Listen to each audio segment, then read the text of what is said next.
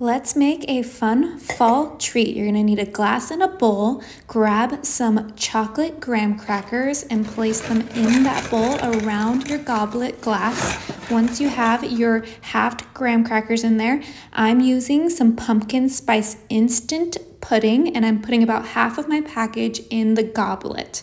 Once you have that, you're gonna wanna grab some Cool Whip, and you're gonna wanna fill up that glass with that Cool Whip because we are mixing those two together to make a delicious and yummy dip. Once they're well blended, you're gonna top it with some caramel sauce. Be as generous as you like with this caramel sauce because it is gonna be so good on this dip.